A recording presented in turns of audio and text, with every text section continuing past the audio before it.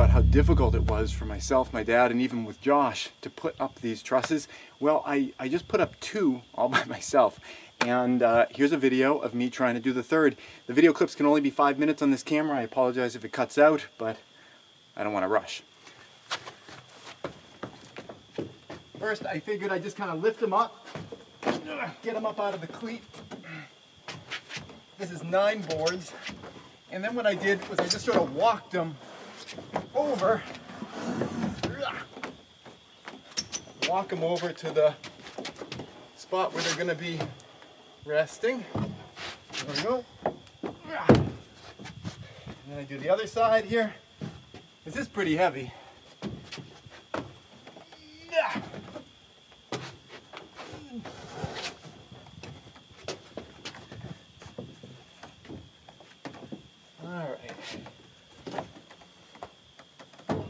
Okay, so I'm resting this on the post over there. I'm going to slide this whole thing over. So it's on over there. Okay, it slipped off, but that's fine. This one's in place. Now I got to put this one in place. There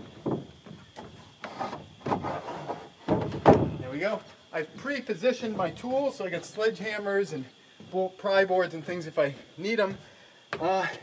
Now I'm going to put it up and then work my way to one end and try to slide it on. So here we go. The trick is there's a hole in the middle of the floor right there. Okay, so it's rotating and sliding onto the pedestals, looking good.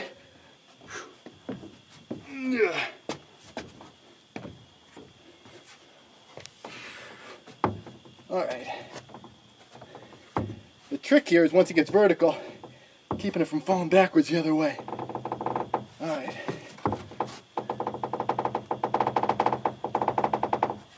All right. Here's where it'd be great to have a second person to kind of stabilize it. But it's just me. All right. What did I do last time? I think I just lifted it up and got it on there. Here we go.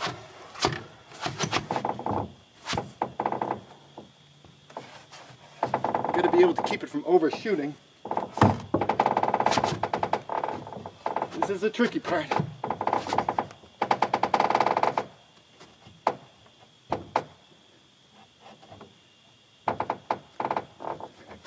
I can't really see. Oh, there it is. I can feel it. I can feel it sliding down onto the post. Okay, that's good. Next I want to bring it back so it can engage fully.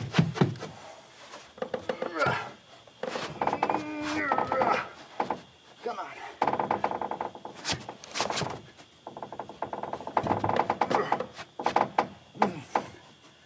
Alright, having trouble getting it to go around the side. What did I do last time?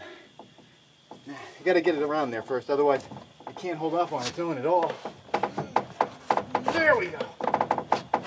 Okay, now it's slid around the post.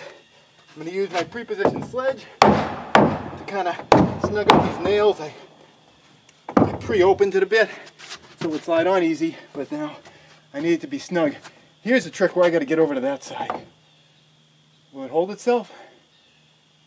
I think so. Alright, now this side sliding on.